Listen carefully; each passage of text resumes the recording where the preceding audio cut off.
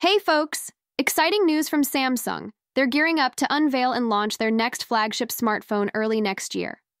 Following this year's Galaxy S23 series, which dropped on February 17th, Samsung plans to kick off 2024 with a big event on January 17th in San Jose. According to reports, pre-orders for the new phone will start on the same day as the event, and everyone can get their hands on it starting January 30th. This move aligns with Samsung's goal to hit the market a bit earlier, directly competing with the iPhone 15 series that launched in September. Fueling the anticipation, the Galaxy S24 Ultra, spotted with model number SM-S928BDS on the Bureau of Indian Standard website, suggests an imminent release. The Bluetooth SIG website has also confirmed that the Galaxy S24 Ultra will come with the S Pen. So, what can we expect from the high-end Galaxy S24 Ultra?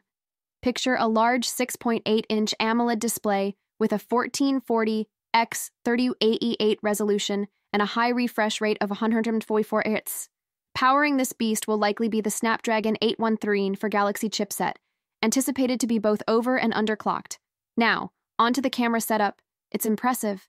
An enhanced ISOCELL HP2SX200 non-LP image sensor is expected to headline a powerful array, including a 12mm ultra-wide, a telephoto lens with 3x optical zoom, and a 50mm periscope camera rocking 5x optical zoom.